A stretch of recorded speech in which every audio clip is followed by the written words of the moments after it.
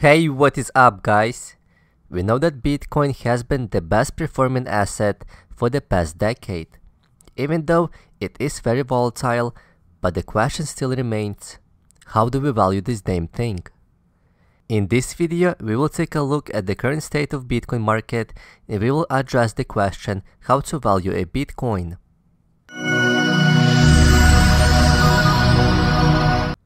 Let's take a quick look of the Bitcoin current price. Yes, it dropped below $8,000. Since October 11th, we have seen dump after dump after dump after dump after dump. Since then, Bitcoin dropped from $8,800 to the current price of about $7,900. We basically lost nearly $900 within 1 week. If you want to convert that into percentage, that would be roughly 10% decline. Some people are going into panic. They start doubting and selling Bitcoin. Especially I can relate this to someone who has a large crypto followers on YouTube. I'm talking about Altcoin Daily. He released on Thursday a video titled, "I'm thinking of selling it." I am a big fan of his work. I watched his video almost every day, but I strongly disagree with what he had to say in that video. Let's take a quick look what his concerns was about Bitcoin and why he was thinking about selling it. The problem is this: when I talk to no-coiners about Bitcoin and cryptocurrency, I get a surprising amount of apathy. Most people, when I talk to them, they just don't seem that interested in getting off zero when it comes to Bitcoin. And that surprises me because I tell them, I explain to them why Bitcoin isn't a bubble. I talk about how it's scarce, permissionless. I talk to them about why Bitcoin has value, the fundamentals, the network effect, the on-ramps. I tell them this stuff has never been better. It's never been greater. And you know what? They just don't seem that interested. They just don't seem like they have a sense of urgency to get off zero. So it looks like the main concern was that his friends and no-coiners, it's actually a cool term, never heard of no-coiners. So they just don't want to be interested in Bitcoin and they do not have the sense of urgency to jump into the market. Just think about it, why would they be interested in Bitcoin? Let's look at the middle class people's mindset. The current state of economy is just great. Stock market is about to reach new all-time high. They have 9-to-5 jobs with decent salaries. They live paycheck to paycheck, they spend money on partying and expensive clothes to impress other people they do not even like. They buy stupid lottery tickets and hoping of getting rich quick, which we know the probability of winning a lottery is lower than dying in an aeroplane crash. And then there is this very volatile Bitcoin that brings no value for them whatsoever, especially that is trending down currently. What middle-class person would like to invest in that thing? Probably nobody. But in late 2017, if you would tell them the great features of Bitcoin, they piled in when Bitcoin reached $20,000, then it dropped to $6,000 and even lower, they got hurt, they left the space. And that's pretty much the end of the story.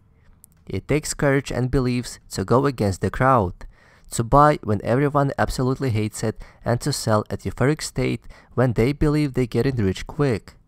To be a long-term investor, it's not hard to understand the concept, but it is very difficult to implement it. And most people cannot do that. Not even all money managers can implement that concept. And why is that? Because they have a short-term horizon. They get influenced by daily price fluctuation and daily news. But the reality is, it's all just random noise that distracts you from having a long-term vision. Do you think Jeff Bezos thinks about how much money Amazon will make tomorrow or next week? Or do you think that he cares where Amazon stock will be tomorrow or next week? It's really central to the way we think about all of our business problems and a bunch of things at Amazon is we're long-term oriented.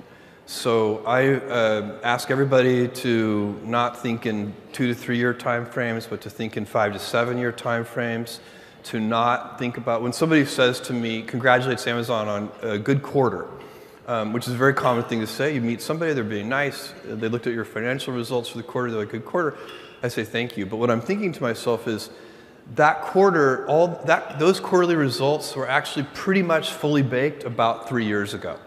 And so like today, I'm working on, a quarter that is going to happen in 2020, not next quarter. Next quarter, for all practical purposes, is done already, and it's probably been done for a couple of years.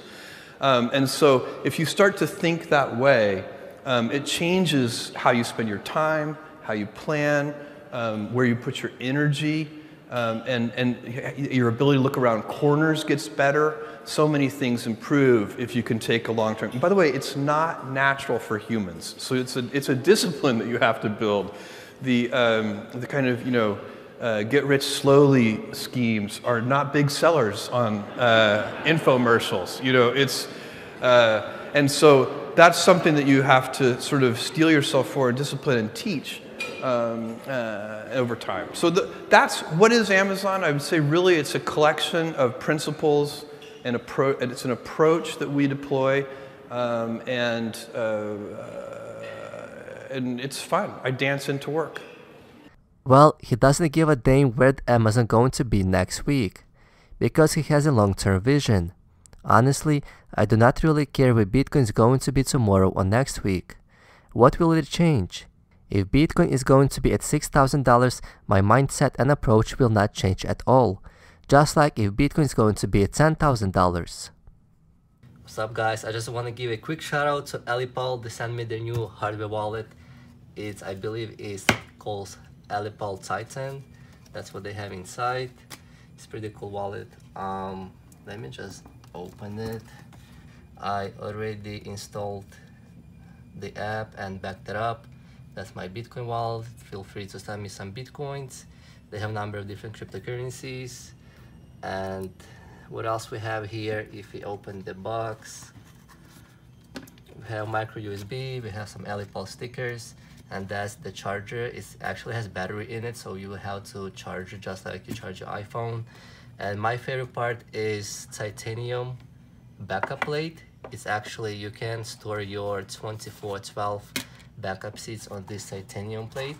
I'm not going to open it because I have my titanium backup phrase in it, but that's essentially what it looks like. If you guys are interested, I would highly recommend this. It costs about 50 bucks, and Titan Ellipal wallet is about $170. I believe made of titanium. So if you guys are interested, I'm going to leave a link in the description box below. What is the value of Bitcoin? Bitcoin is not easy to value. Unlike equities market, it is fairly simple to value stocks. We simply find the growth rate of the cash flow, then discounted future cash flow back to the current date, and therefore we can get an intrinsic value of the stock. But how do we value Bitcoin? Let's take a look what Charlie Lee has to say about valuing a Bitcoin. That's a tough question to answer, but let me just sort of start with how we traditionally look at traditional equities. There's several ways to look at equities. One is compare equities to an underlying fundamental valuation. So for a company that's obviously using a discounted cash flow model with a terminal value, or even thinking about public comparables, if it's a takeout. When we look at a market broadly for equities, that is extended to looking at the market value of the enterprise relative to its market size. So for the stock market, the best metric is equity to GDP.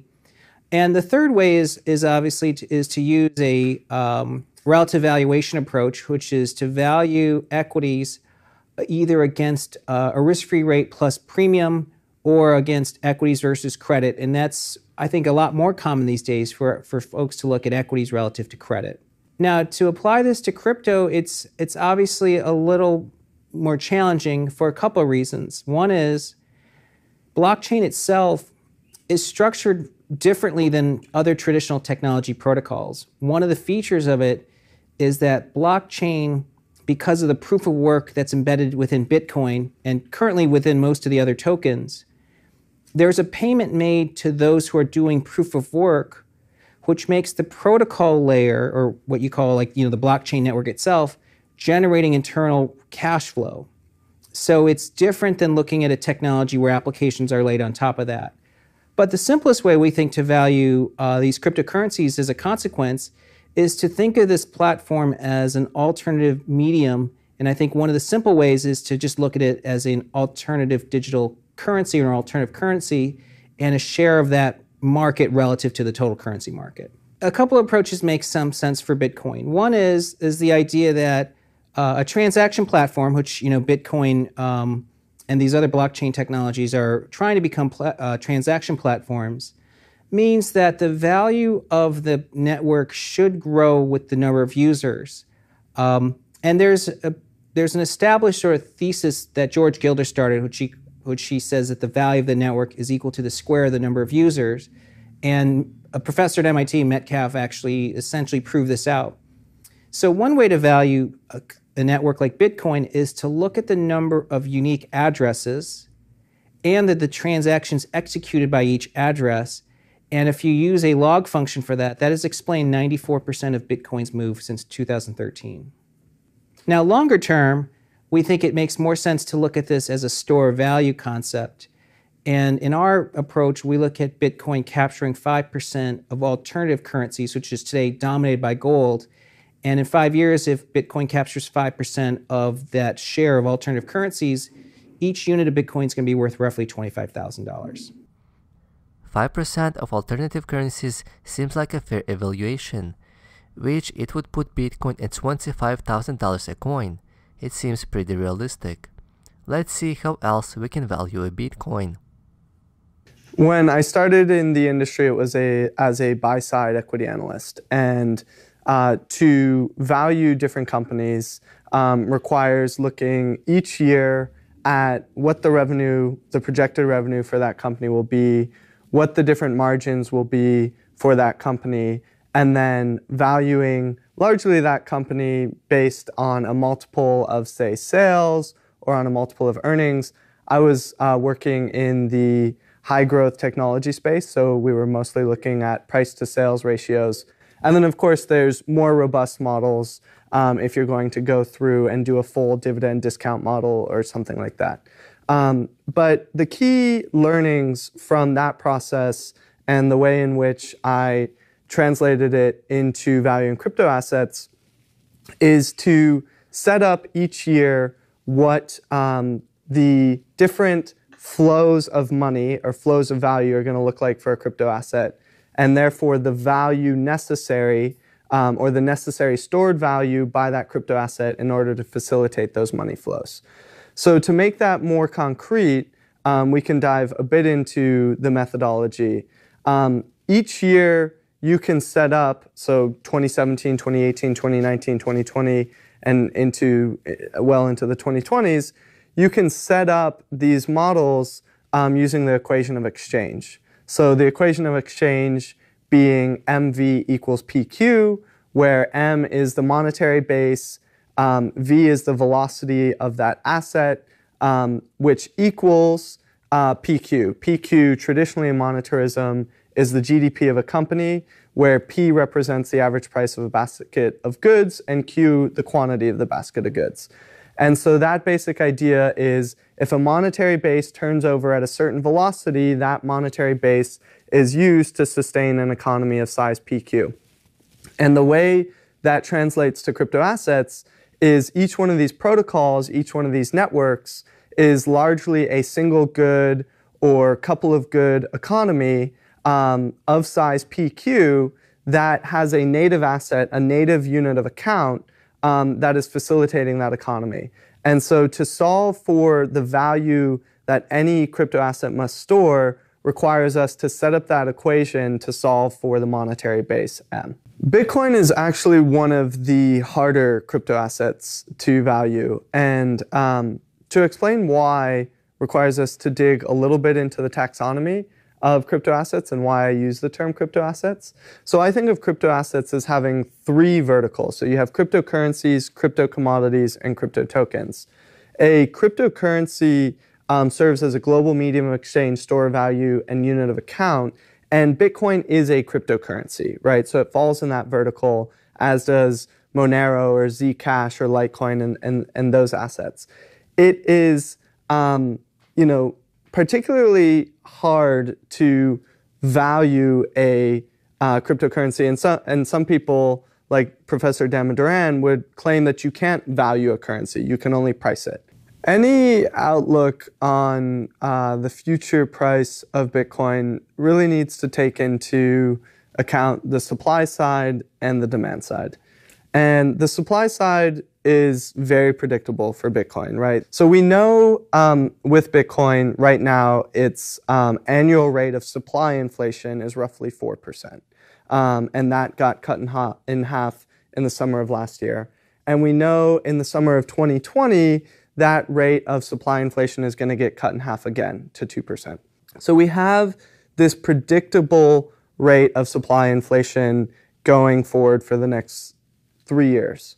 Now, if the demand of Bitcoin is increasing, right, at more than 4%, say, annually, while the velocity of Bitcoin is staying constant, then that would imply that the price needs to rise in order to meet that demand, right? Because there's simply, at the margin of the bid and the ask of demand based on supply available, Bitcoin would have to rise in value in order to meet that demand at the given supply cadence. So any investigation that I'm going to do on the future price of Bitcoin takes into account, okay, what do I think the demand drivers are going to be? Why, what are the probabilities around those demand drivers, and then mashing that up against the supply. In commodity world, supply and demand seems to be the main driver of the price. If demand exceeds supply, price will rise. If the opposite happens, price will fall. And we know that Bitcoin supply is fixed, and the current rate is about 4% annually. After 2020 halving, Bitcoin supply will drop to 2%. After 2024 halving, it will drop to 1%, and so on and on. If demand would stay the same or even slightly increase, we would get asymmetric rate of returns. Stock-to-flow model seems to be a pretty accurate approach to value Bitcoin's price, at least at the current time. The formula is pretty simple. We take the entire Bitcoin supply, which is 18 million coins, and divide that number by annual flow, which is 0.7 millions. That would be a stock-to-flow ratio of 26. After each halving, stock-to-flow ratio will grow exponentially. The higher the rate, the higher the price. Plan B believes that after 2020 halving, Bitcoin will be between $50,000 and $100,000 a coin. I made an entire video about stock-to-flow model.